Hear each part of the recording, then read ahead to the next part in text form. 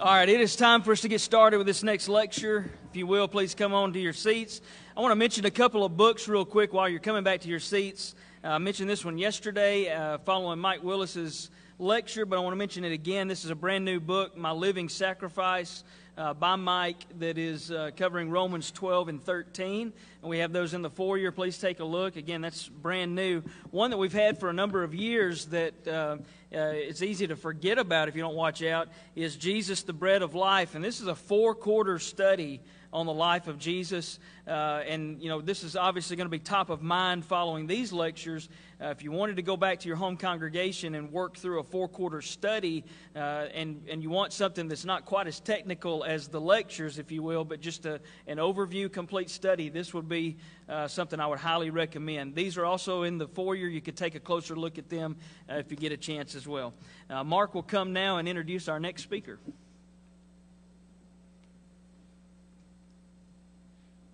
Brother Kevin Maxey and his wife Jennifer, dear friends of many of us, they have 5 children, and they have labored since 2009 at the Port Royal congregation near Spring Hill, Tennessee. And of course, Kevin has preached in other places as well: Oregon, Florida, Texas, Arkansas, Germany, and made a number of trips overseas to preach the gospel in foreign lands. He has considerable accomplishments in the academic realm and was recently granted his doctorate at Lipscomb University. And yet he hasn't lost the common touch, and he certainly has maintained his faith and conviction and dedication to God through all of that.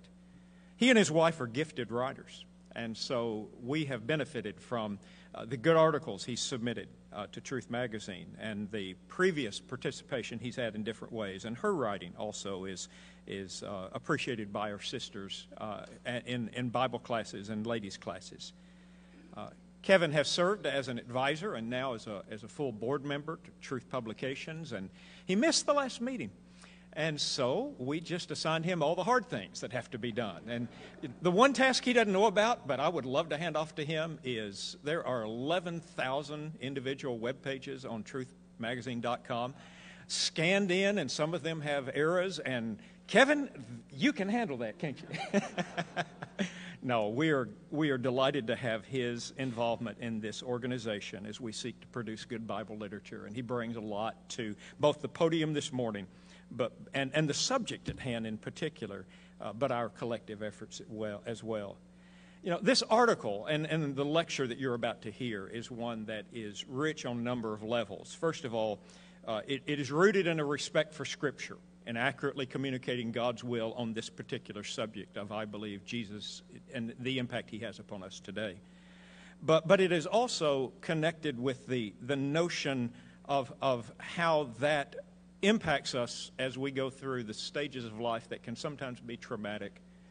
You know, in editing a manuscript, that's often a sort of a technical and tedious process of making sure grammatically things are correct and stylistically things meet our style guide.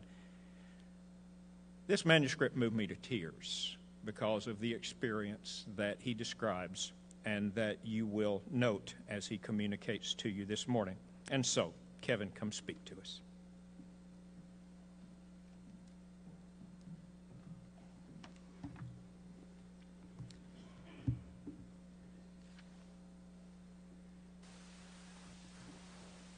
When my oldest daughter was little, she loved swinging in the backyard. And one of my favorite memories is pushing her on the swing and hearing her shout with every ounce of enthusiasm that her little 3-year-old body could muster. She would shout, "Push me high up in the sky, Dad." I believe that's a great description of what our role is as parents: to push our children skyward, to inspire them to dream, to equip them for those dreams, and to support them as they chase those dreams, to pick them up when they fall, and to help them fly Godward and heavenward. Jessica was our oldest child, and so she didn't have older siblings to play with, and so some of her younger years were lonely. And I remember one afternoon hearing her shout in the backyard, shouting, and so I ran to the back to see what she was shouting about. And she was looking up, she was on her swing, and she was looking up in the sky saying, "Jesus, come play with me." And so in her little 3-year-old mind, we had told her that Jesus was coming in the clouds. And so that's where she thought Jesus was. And she wanted Jesus to be her friend. I love this childlike faith, and it's a childlike faith that we all should have. And I believe it's a great description of our desire for the divine presence and our desire to be in Christ's presence. Is this just a cute little children's story, or is it something that tells us that we crave a relationship with Jesus that we are missing? My topic this morning is, I believe that Jesus is with believers always. And so I want to ask you 4 questions. First question is, do you believe in Jesus? Well, that obviously is an easy question to answer at the end of an intensive week-long lectureship dealing with apologetics about the life of Jesus. And so you would say yes. But I want to get a little bit more direct. Do you believe that Jesus is with believers? And as you look at this theological question, you would say, well, yes, I believe Jesus is with believers. I want to get more personal. Do you believe that Jesus is with you? This past week, the Alpha and the Omega, the King of Kings, was he with you? Was he with you, the great I am, the risen Savior of the world? And if he is with you, how is he with you? And how is that presence manifested? And let me get a little bit more specific. Do you believe that Jesus is with you always? Be honest. Think back to harsh times of failure and bitter disappointment. Was Jesus, our risen Lord, with you then? What about times of vulnerable weakness, or when you're facing what seems to be impossible temptation? Was Jesus, the eternal potentate, with you then? And what about times of crushing trial and exhausting hardship? Is Jesus with you always? A time of crushing trial hit our family on January 11th of this past year. It was a Tuesday afternoon, 2:29.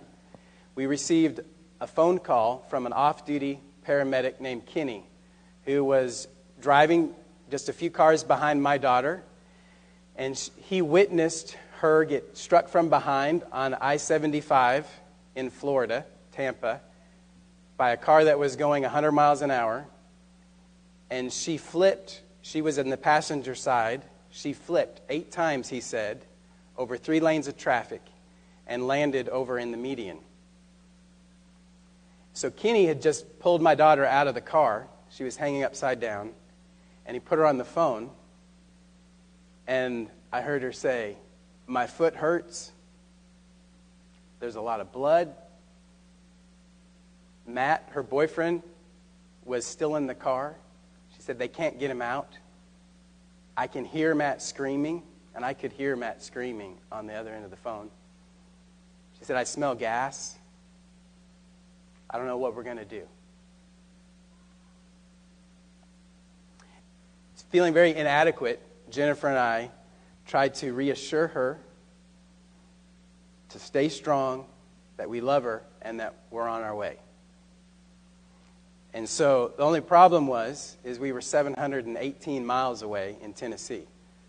So we paced around the house, we prayed, we panicked, we threw some clothes in a bag, we got in the car, and we drove through the night. The longest night of our life, because we didn't know if our daughter or Matt were going to live or die. During moments like that, during crushing trials and catastrophe, Satan tempts us to question the presence of God. And I'm confident that we could go around the room, and every one of you could share similar stories of tragedy, hardship, suffering. And we ask the question, where is God during those times? Atheist Sam Harris claims that events like this prove that God doesn't exist. And he very brashly states, either God can do nothing to stop catastrophes like this, or he doesn't care to, or he doesn't exist. God is either impotent, evil, or imaginary. Even his denial of God is an admission that man has been searching for divine presence from the beginning of time. Whether you admit it or not, humanity, has been running to or running away from God ever since the beginning. In Adam, in the beginning, was hiding from God. Pre-flood humanity ignored God. Angry Jonah ran away from God. Even King David in Psalm 13, as he pours out his heart to God, said, "How long, O Lord, will you forget me forever? How long will you hide your face from me?" We learn that catastrophic presence does not negate divine presence. And you see that in Psalm 23, where we know that God is our shepherd, Jesus is our shepherd who is present with us in the still waters and by the green pastures, but also David writes about his confidence that God is present, that we will fear no evil because he is with us in the presence of our enemies, and even when we walk through the valley of the shadow of death. God is present even in times of catastrophe. And so my family's experience, even in the terror of that car accident, which I'll talk a little bit more about later, I want to affirm to you that we learned that God is present. And the main text that we're going to look at for our study is the Great Commission passage. So if you want to turn to Matthew chapter 28, Matthew chapter 28 and verses 16 through 20, we find 3 reasons why I believe that Jesus is with believers always. Because this text tells us it's a promised presence, it's a proven presence, and it's an empowering presence. Turn with me to Matthew chapter 28, and let's revisit this familiar passage, verses 16 through 20. Now the 11 disciples went to Galilee, to the mountain to which Jesus had directed them. And when they saw him, they worshipped him. But some doubted. And Jesus came and said to them, "All authority in heaven and on earth has been given to me.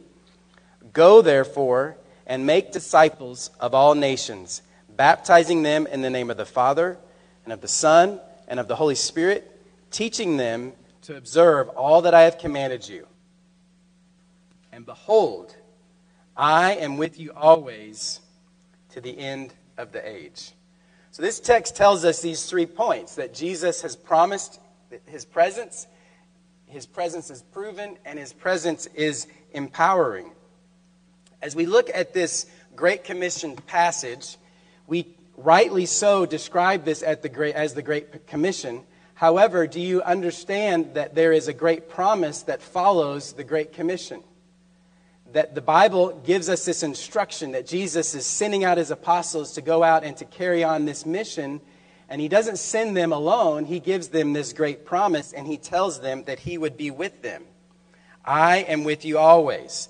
Notice that he says, and he draws attention to this promise by using the word behold. We don't use that word often, but if Lance were to run in here and make a statement and say, "Look here," we would give him our full attention. This is an exclamatory statement that Jesus is wanting to get our attention.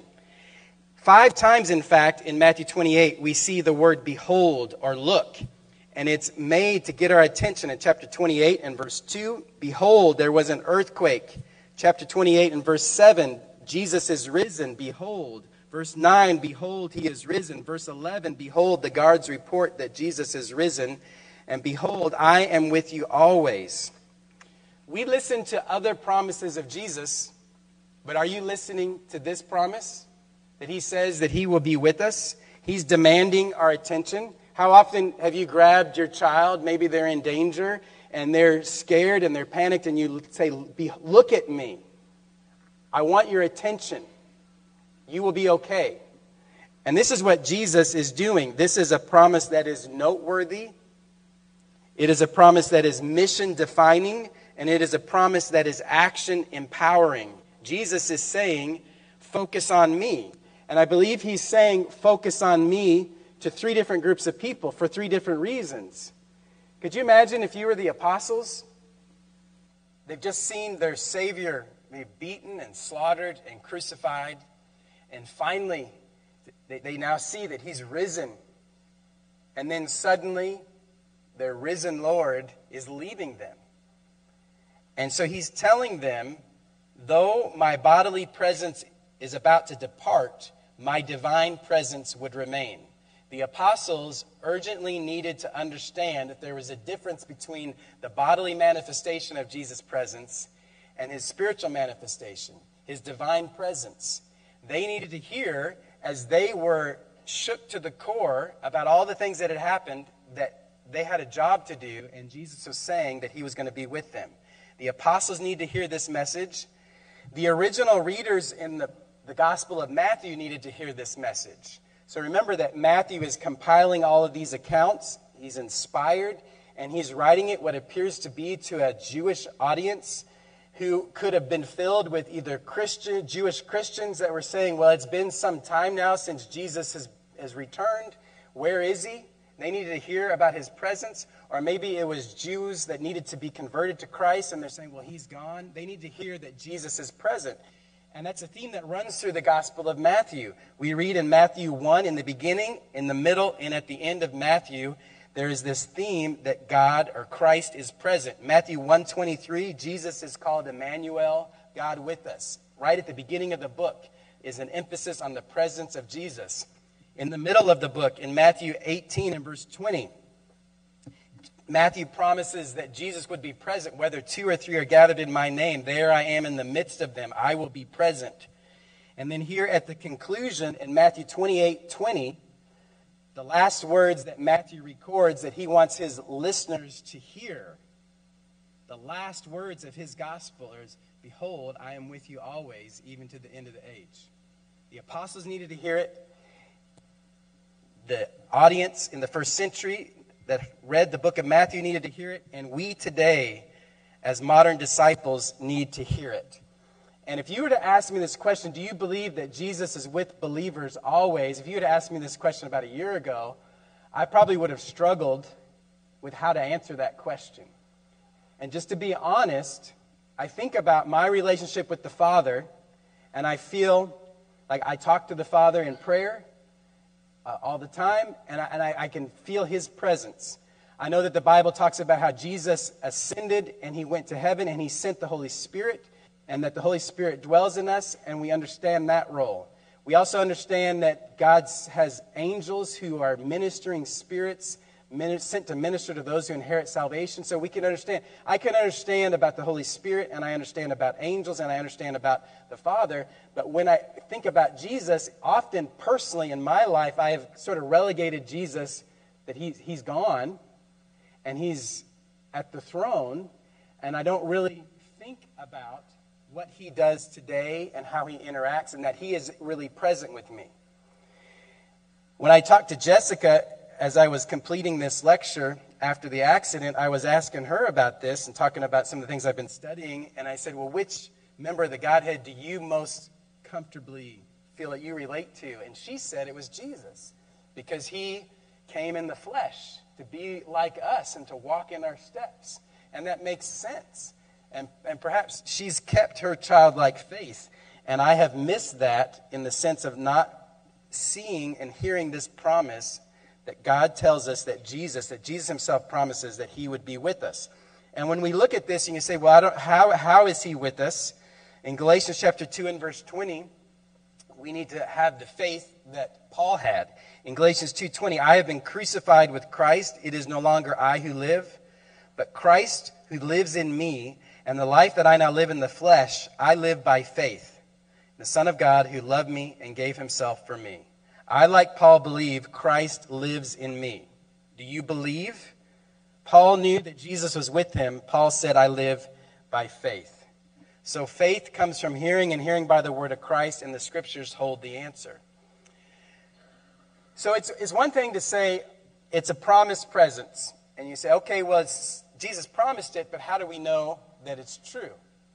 If you go back to our text in Matthew chapter 28, I had never noticed this before, and I think because I just key in on the Great Commission charge, but if you might have picked up on it when we read the text in Matthew 28, the 11 disciples in verse 16 to the mountain to which Jesus had directed them, and when they saw him, they worshiped him, but some doubted. Have you ever noticed that before? So so Matthew was present, and Matthew is recording this. I don't know if I were to give details of my family history, I wouldn't want to detail instances of doubt or things that would be embarrassing. What is it here that why would some be doubting? And I don't think they're doubting that Jesus is the Son of God. They've witnessed his miracles. They've just experienced his earth-shattering resurrection. They're not doubting who he is, but I think they're doubting that he's about ready to leave them. Like, wait a minute. Everything we've been working for, they were excited about the kingdom coming, and now you're leaving us? And they're doubting. And so I put up 4 reasons why I think that they were doubting. One is, and I think if we look at these, it will help us understand why we may doubt the presence of Jesus in our lives, because of the same 4 reasons. One is they had unfulfilled expectations. In Acts chapter 1, remember when they saw Jesus, they said, is now the time that you're going to restore the kingdom to Israel? They had a different expectation of what the kingdom was going to be like, and so that wasn't happening. And so they're doubting, wait a minute, this plan is not the way that we planned it in our mind. They also were perhaps feeling abandoned. Try to imagine this overwhelming feeling of someone you love coming back from the dead. You know, my father passed away this last year, and my mom and my brother, and we've all had dreams that we've talked to our dad, to my dad, and you just think, what would that be like to have a loved one come back to life? You wouldn't want to let him go. And so Jesus actually comes back to life, and then now, wait a minute, you're going to leave us? They could be feeling abandoned. What are we going to do without you? They could be feeling inadequate. So this mission of establishing the kingdom and spreading the gospel to all nations, you're wanting us to do that without you?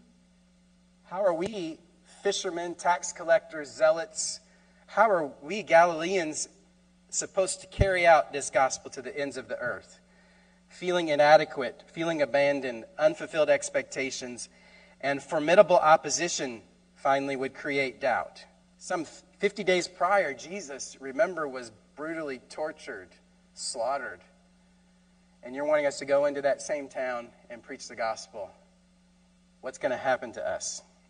So even if the apostles had problems with doubt, then we need to understand, well, so it's common that we too would struggle with doubt. So do you doubt the presence of Jesus? I think of those words, and some doubted. You know, we worship every first day of the week, and we are encouraged by being with our brethren, and we come around the throne of God, but then we go home, and some doubt. We return to heavy burdens. Or we believe that God rules in the kingdoms of men, but then we turn on the news, or we scroll through our phone feed, and we see what's happening in the world, and it looks like Satan is winning, and some doubt. We see what's happening in Russia, the Ukraine, Afghanistan, and even in Washington, and some doubt. We read another story of riots and protests and school shootings, and some doubt. So much evil. Or we get excited about evangelism, and we face rejection and apathy, and then we doubt the ability to carry out the Great Commission. We believe in life after death, but then another loved one dies, and we find ourselves at the cemetery burying another loved one, and we doubt. Unfulfilled expectations, feeling abandoned, feeling inadequate, and formidable opposition can create doubt. Well, what I want to affirm to you is that the presence of Jesus removes all of these doubts. And so let's look at the second point, and that is that Jesus is present because it is a proven presence. And many of these points have already been made during this lectureship. Jesus was present on the earth, and there's eyewitnesses. Not only do we have the writings of his followers and his disciples that were described just moments ago, but also of secular historians that describe that Jesus was present on the earth. So we won't spend time talking about that. Jesus was present prior to his incarnation. As we look at if you were to write the story of Jesus and you have the four Gospels, where would you begin to tell the story of Jesus? Mark starts with John the Baptist and goes back to Isaiah in Mark chapter 1, verses 1 through 4. Where does Matthew start when he says, okay, let me tell you the story of Jesus? I'm going to go all the way back to Abraham in Matthew chapter 1. Luke, where does Luke start as he wants to tell the story of Jesus? He goes all the way back to Adam in Luke chapter 3 and verse 38. And then John, where does he start? He goes all the way back to the beginning. In the beginning was the Word. He goes even back farther, prior to creation. Jesus is present now because he's always been present. And Jesus was present before creation. I love what Sean said just moments ago about how the I have come statements emphasize that Jesus was pre-existent before he arrived on the earth, before he became flesh. John 1 through 3, Jesus was in the beginning with God. John 17:5, Jesus was glorified with the Father before the world was. John 17:24, the Father loved Jesus before the foundation of the world. And so what does that tell us? That Jesus' presence is not limited to a physical bodily manifestation because he was present and existent prior to his time in the flesh. And Jesus' presence is not limited to time and to creation. Jesus was present during the creation. Colossians 1 and verse 16.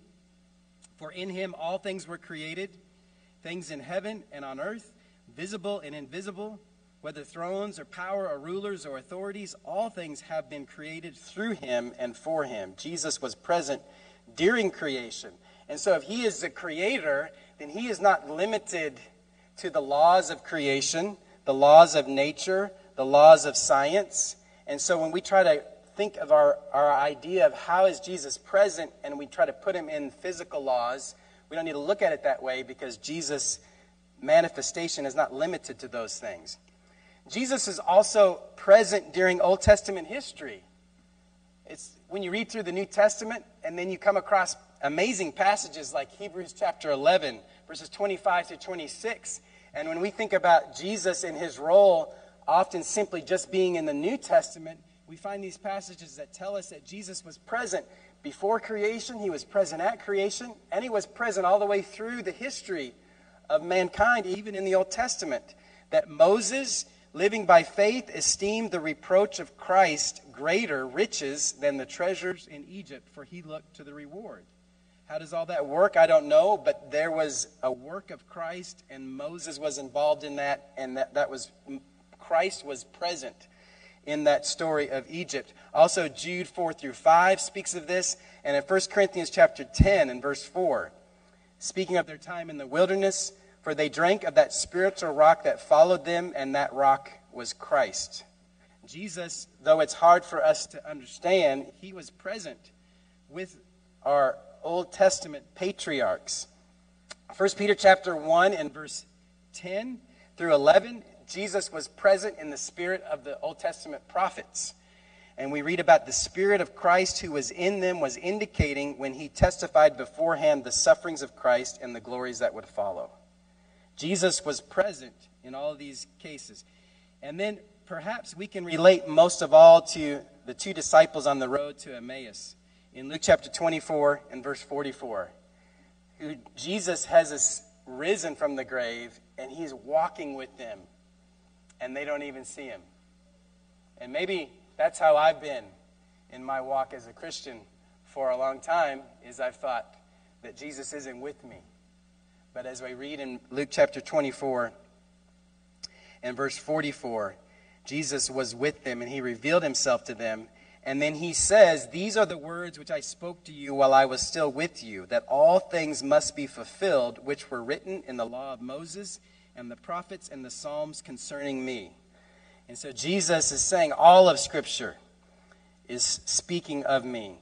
Jesus' presence was not limited to his death. And then even more powerfully, his presence was not limited to prior to his ascension. When you go into the New Testament, we see example after example of the interaction of Jesus in humanity. In Mark chapter 16 and verse 20, so this would be a parallel to the Great Commission passage. In Mark 16 and verse 20, listen to what this passage says. Jesus has ascended already. His bodily presence is gone. But in Mark 16:20, it says, "They went out and preached everywhere, the Lord working with them." How did he do that? The Lord working with them and confirming the word through the accompanying signs. The Lord was present. So there he's fulfilling his promise that he told them, "I'm going to send you out, and I'm not going to abandon you. My divine presence will be with you." And he was with them as they spread the gospel. In Acts chapter 1, verses 1 through 3, as Luke continues his account that he began in the Gospel of Luke, he says that his account is of all that Jesus began both to do and to teach. And so that's implying for us that his account in Luke was just a beginning of the work of Jesus, that his work is not limited to the work that he accomplished in his bodily manifestation in the Gospels, but that he was still working through the book of Acts. And there are over 10 references in the book of Acts and in the epistles where we see Jesus present at Stephen's execution in Acts chapter 7, in Paul's vision on the road to Damascus in Acts chapter 9. Over and over again, Paul says that he saw the Lord, or the Lord stood by Paul. And then most telling of all, I believe, is in Revelation chapter 2 and in verse 1, where we see Jesus writing to the churches, the 7 churches of Asia, and we see he's described as walking in the midst of the churches. Jesus is walking in our midst. He is fulfilling that promise. He has promised it, and he has proven it. So let's get to the application as we look at our third point and see that Jesus has promised that he would be with us. He's proven that he would be with us, that his presence is not limited to his bodily manifestation, but that it was prior and even before creation, all throughout Old Testament history, and then even after he ascended and it went on through the New Testament. What's the point? This week you have heard exceptional lessons proclaiming various aspects about Jesus, that he lived, he performed miracles, that he was born of a virgin, that he rose again. But what's the point of it all if he's not present? There's a difference in saying Jesus rose and Jesus is risen. Though it's spectacular, was the proof of the resurrection only significant in just the event itself? Or is it significant because of what it enables Christ to do through eternity? Jesus is risen so that he can reign on his throne, so that he can spread his gospel, so that he can empower his believers, so that he can be present with us. And we're going to go through some examples of how he does that. And so I think it's important for us to have not a past tense mentality about the resurrection, but to look at it as it's ongoing in the sense that Jesus is risen, that he is risen to reign, he's risen to rule, he's risen to be present with believers. What would be the point if you had a loved one that came back to life, but then you couldn't, he wasn't active and he wasn't present and he wasn't with you anymore? What's the point of him being risen? Right? You would want your loved one to be risen so that you could have relationship with him. Jesus is risen.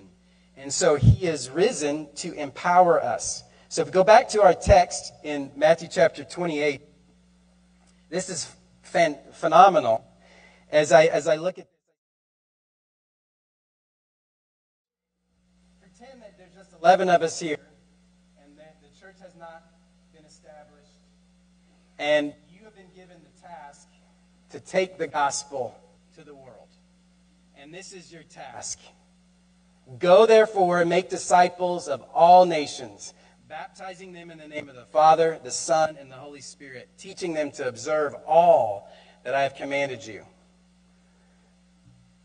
Could you imagine having to do that? It's challenging enough for us when we leave here to go to our hometowns, to face the opposition we face, to deal with apathy, to deal with discouragement, to face struggles. But imagine if there weren't any other churches. It was just 11 of us, and Jesus is saying to you, I want you to spread the church around the world. And so he's saying, make disciples of what? Of all the nations. And what does that include? It's this formidable task of reaching, transforming, and uniting self-righteous Jews, idolatrous Gentiles, immoral pagans, and the very ones who murdered the Son of God. You think you could do that? Can you make all of them united into one family? Can you make disciples of all nations? And then to go.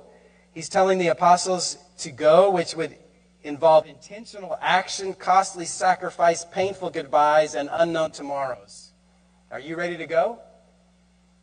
And then to baptize, to take these idolatrous, pagan, immoral, self-righteous murderers and then convince them that they're to humbly submit to a water ritual of baptism as a demonstration of the death, burial, and resurrection of Christ. How are we going to convince people to do that?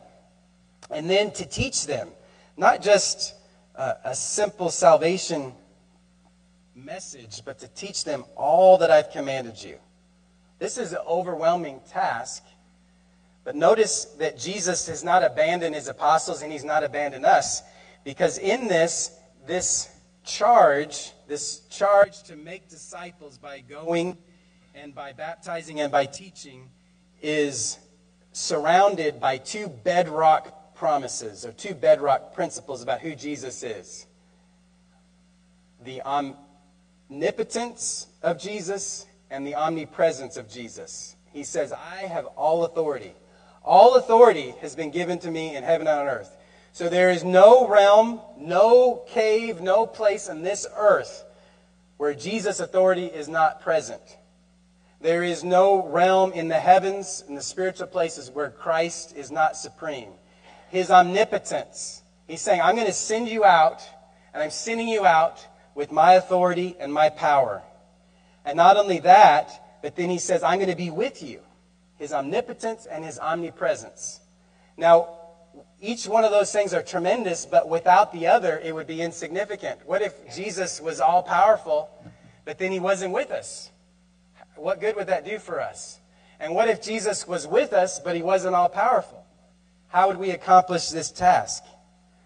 The point of this text is Jesus is saying, I am not abandoning you, but I'm giving you the power that you need, and I'm giving you my presence to help you carry out this mission. And that will remove the doubt. And we need to hear that. You say, well, how did he do that? Well, Jesus went with them. We already read in Mark chapter 16 and verse 20, the parallel passage to this commission, that he did the exact same thing that he just promised. They went out and preached everywhere, the Lord working with them and confirming the word through the accompanying signs. So Jesus did what he said he was going to do. And so everything that he's telling them to do in this Great Commission, he was with them on. When they went, he was there. Was he not with Paul and Stephen? Was he not with the apostles? When they made disciples, he was there. When someone becomes a disciple through the sanctification process, Jesus is there. When they were baptized, he was there. As souls are baptized into the likeness of his death, burial, and resurrection, when they taught others his commands, he is Logos, he is the Word, he was there. Jesus did not enlist the apostles and then abandon them without power and without his presence. And Jesus does not enlist us to be his disciples and abandon us. To say that, well, we can't teach the gospel. We see that Jesus exists, but what are we going to do at this lectureship if we don't go out and tell other people about it? And you say, well, I can't do it. We don't have the power. We have the power, and we have his presence, and we have his truth. So, Jesus, how does he empower us? He empowers our walk. We read that we're to walk in the straight and narrow way. Jesus doesn't call us to follow after him and then say, good luck, you're on your own, find your way to heaven. No, he came to the earth to walk the steps for us, and that we walk in his footsteps, 1 Peter chapter 2 and verse 21. And so we have his example about how he interacted with his family, how he interacted with sinners, how he interacted with the religious leaders, how he interacted with the enemies, how he interacted with Satan. All these are examples that he empowers us in our walk. So when we walk in his way, Jesus is present. Jesus not only equips our walk, he equips our prayers. Jesus doesn't say, okay, I want you to pray to the Father, but good luck getting your message to the Father and getting the Father to hear you. No, that's not what he does. He helps us with our prayers. We pray through his name, John 14:13. So when we pray, he is present. He is our mediator and our intercessor, 1 Timothy chapter 2 and verse 16. It's through his work as a high priest that we can boldly approach the throne of grace, Hebrews chapter 4, 15 through 16. You say, where is Jesus? When we walk, he's present. And when we pray, he's present. Jesus equips our repentance. He doesn't say, okay, stop sinning, but good luck, you're on your own. No, in 1 John 1, 7 through 9, if we confess our sins, he is faithful and just to forgive us our sins and to cleanse us from all unrighteousness, and the blood of Jesus cleanses us from all sins. Jesus is our advocate. When we repent, he helps us. Jesus is present. When we teach, Jesus is present. What are we teaching? Where do we get the message from? Jesus is the author. He is the message. He is the source. He's the motive. He's the glory. He's the authority of all that we teach. How can you say Jesus is not present?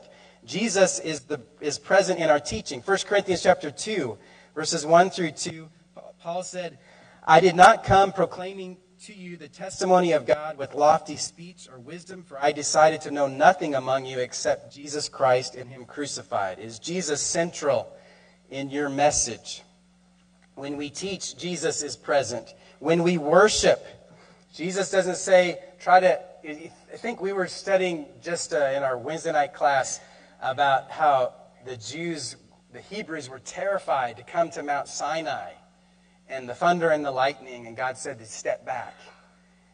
Jesus now invites us to worship in the heavenly tabernacle, in the presence of God, and he doesn't say, well, try to figure out how to come on your own in your own righteousness. No, he is our high priest, giving us confident access, Hebrews 4, 15 through 16. When we pray in our worship on Sundays, when we pray, when we observe the Lord's Supper, when we give for his work, when we teach his word, Jesus is present. Jesus is present in our suffering. I know you've talked about this a lot this week already, and you are no stranger here to suffering. But Jesus doesn't say, take up your cross and follow me, and when times get tough, you're on your own. No, he says, pick up my yoke. I will help you. Come to me, all who labor and are heavy laden, and I will give you rest. Matthew 11, 28 through 30. The compassion of Jesus standing at the right hand of his Father's throne when Stephen was being slaughtered, stones being hurled upon him one after the other. Is he present when we suffer? Do you see that picture? And then when Jesus approached Saul and came against him with charges of why are you persecuting me in Acts chapter 9 and verses 4 through 5? How are they persecuting Jesus? How was Paul persecuting Jesus? Jesus felt every blow, every insult. He was being persecuted when his church was being persecuted. When we suffer, Jesus is present. Jesus is present when we die. You are no stranger to the faces of death. David said in Psalm 23 and verse 4, "You are with me, I fear no evil, even though I walk through the valley of the shadow of death." Paul found comfort in Philippians 1, how he said that I desired to depart and to be with Christ. When we face death, Jesus is present. And then finally, Jesus is present when we face our judgment. Jesus doesn't say, "Confess me before men," but when you get to the judgment, you're on your own. No, he says, "If you confess me before men, I will confess you before my Father. I will be your advocate." Jesus does not send us to the judgment unrepresented. So as we conclude, I want to make 3 closing points. Are you still not convinced? Where is Jesus' presence? I possess an antique wooden sewing cabinet. And to most, it would be nothing of great value. It would not sell for much. But to me, it's priceless. The beauty that I see in the cabinet is rooted in the beauty of the cabinet maker. My grandfather made that cabinet. And so I have this, I cherish it because it represents to me his presence. And I'm sure you have handiwork, heirlooms that reflect the presence of your loved ones. Do you not see God? As the creator of all things, we see Christ in his creation. That's what Psalm 19 tells us. The heavens declare the glory of God. Last summer, we went on a trip with our family, went camping down at the Grand Canyon. We set our alarm, got up before dark so we could see the sunrise. And then we go and we're huddled, and there must have been 100 people. And I don't know the faith of those that were huddled there, but you think, what are all these people doing, getting up before dark to watch something that Christ has made? Jesus is saying, I'm right here. Don't you see me? So if you can't see Christ's presence, then you need to spend more time looking at his creation. Jesus paints his brilliant presence on the starry canvas of the universe. He carves his rugged resilience on the rocky mountaintops. He radiates his glorious creativity across the earthly landscape, and he shows his inexhaustible power sustaining all living things. If the presence of Jesus is absent in your life, stop. Open your eyes to his creation. Another way we see Jesus is in his words. I have a note that my daughter Jessica wrote that she gave me that I keep in my Bible just a few days after her car accident. And to other people, it's not important. Its value is not in paper and ink, but its value lies in the words, precious words of a loved one. I keep it in my Bible as a reminder of my daughter's presence. I'm sure you have cards, letters from loved ones. Why do you keep them? Because they remind you of your loved one's presence. Jesus is present in his words. When I reread my daughter's letter, I hear her voice. If the presence of Jesus is absent in your life, spend more time in his word, and there you will hear his voice. And then finally, Jesus' presence we can see in his church. In the days that followed my daughter's accident, we saw Christ's presence manifested in you, the family of God. When our family was falling, you caught us. The church, though we are not perfect, we need to stop attacking one another, and we need to start seeing the love of Christ in the church. In Christians, we see Christ. In the kingdom, we see the king. In the sheep, we see the shepherd. In the branches, we see the vine. In the bride, we see the groom. In the body, we see the head. We need to see Christ in his church. And if the presence of Jesus is absent in your life, perhaps it's because you're detached from your brethren. and you need to see his family and to see him in his family.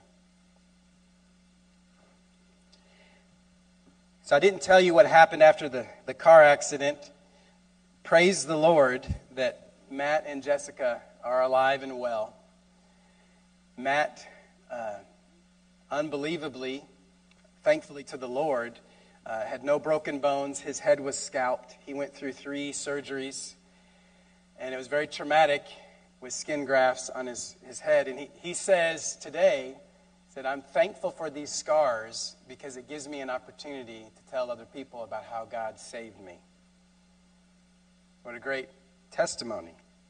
And my daughter broke her ankle and had some other injuries, but she is doing well. And 2 days ago, she knocked on my door. I was sick in bed, and she came to tell me goodbye. She and 5 of her girlfriends loaded up the van with camping gear, and they are headed out west. And so I hugged her, and part of me wanted to say, no, no more road trips. You can't go. But I still heard that little 3-year-old voice saying, push me high up into the sky, Dad. We have nothing to fear if we are safe in the arms of Jesus. And may we all live with that passion to serve God, to carry his gospel to the world. Our last question is not, does Jesus want to be with you? It shouldn't be, is Jesus present with his believers? We already know that. The question is, do you want to be present with him? That's the question. Are you seeking him? Because he's right there. He stands at the door and knocks. Will you open?